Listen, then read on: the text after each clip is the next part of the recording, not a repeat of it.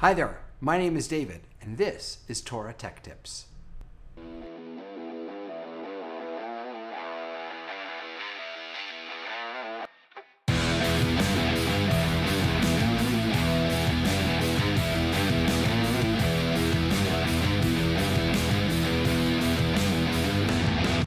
Welcome to the first ever Torah Tech Tips. My name is David Paskin, otherwise known as Rabbi David.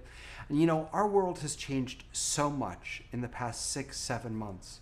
Ever since March, Jewish communities, rabbis, cantors, educators have transformed the way they teach, the way they inspire, and they've used technology to do it.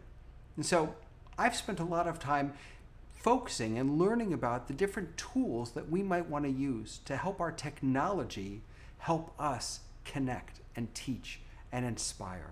So I decided to start Torah Tech Tips as a way for me to share some of what I've learned about how technology can inform the way that I present myself, the way that I share my Torah. I'm hoping to do this once a week, and each week I want to share with you one tech tip that you might have to pay for, and one tech tip that is completely free. So let's start with the tech tip that you might have to pay for. This is called the Elgato Stream Deck. The Elgato Stream Deck is a small little device. In fact, I can show it to you here. This is my Elgato Stream Deck right here. It actually comes in 3 different sizes. There's a mini, there's a regular, then there's a mega version. And it's basically just a set of tiny LCD buttons that you can program and use to change what's happening on the screen when you're teaching or leading. So for example, if I press this button, that disappears. If I press it again, it'll come back. I can turn off the lower icons that I have there and then turn them back on. Now, the way I'm doing that is not just in Zoom. I'm using a different program called Ecamm Live, which we'll talk about another time. But you can also use this just in Zoom, and I want to show you how. So I'm going to share my screen with you. This is the software that you use to control and to set up your Elgato Stream Deck. So I have this installed on my computer. I'm running a Mac Mini, but you can use any computer really, not a Chromebook though. And you can see that it sort of recreates your Stream Deck along the side there, a number of options. So I'm going to go up to the Zoom option here at the top right. You have to install the Zoom option, but it's really, really easy to do. And if I want to program one of my buttons to do something, I can just drag it over. So let's say I want to have a button that allows me to mute and unmute myself on Zoom. There you go.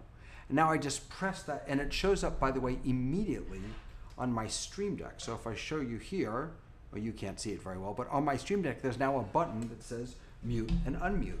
And if I press that, it'll mute me on Zoom. There are other things that I can do. I can actually use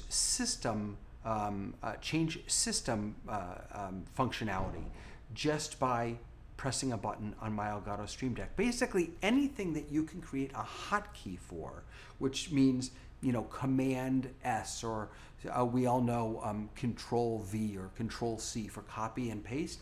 Anything that you can, any program that uses hotkeys, you can put those into your Elgato Stream Deck so that with one button press, you can really control what you're showing and what people are seeing.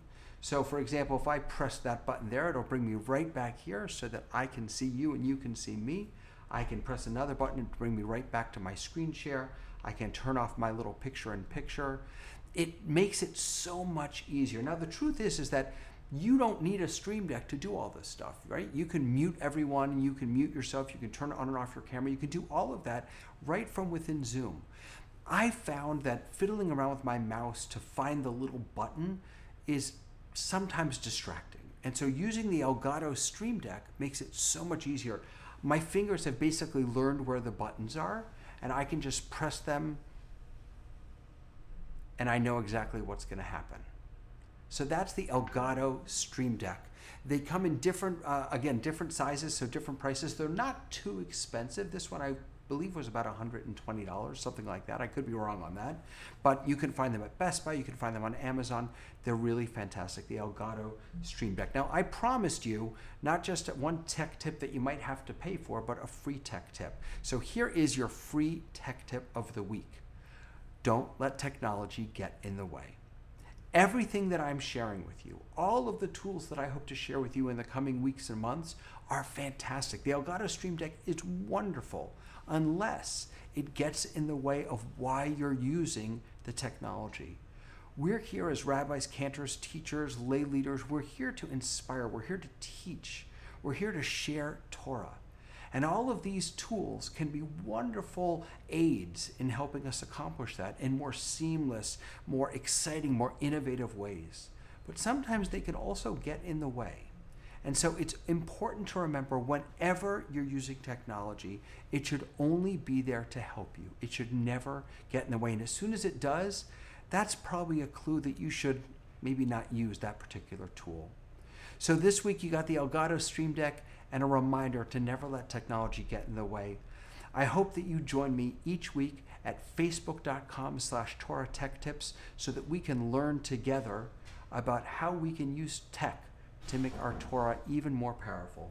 Now I'm going to press another button on my Elgato Stream Deck as I say goodbye.